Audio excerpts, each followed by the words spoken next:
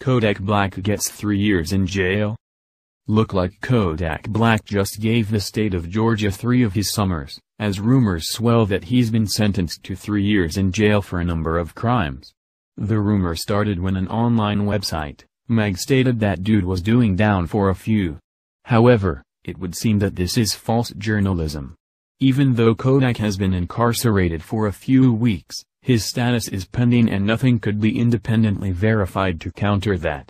If you look at his Twitter, you can feel the sorrow and regret in his life. Poor guy. Maybe not, since Lil Buddy has a long list of infractions ranging from gun charges to weed to false imprisonment charges.